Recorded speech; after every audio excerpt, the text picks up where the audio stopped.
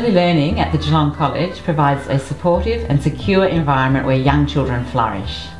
Our dedicated staff have a deep understanding of the ways young children learn and model listening, problem solving and curiosity for learning, always with a genuine concern for the well-being of the child and their family. They inspire play and learning and carefully record children's ideas and interactions. This leads to further planning and development of meaningful investigations which support children's learning in all areas of development.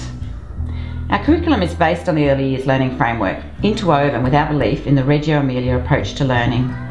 Our children learn collaboratively, with educators learning alongside children.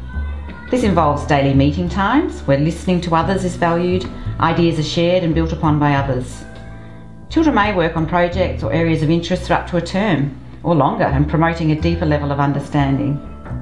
Documentation of learning not only provides ongoing assessment, but makes the learning of the group visible and encourages sharing with others. We access all areas of the school to support children's interests and projects, and our specialist library, music and physical education teachers work with the early learning educators to further children's learning.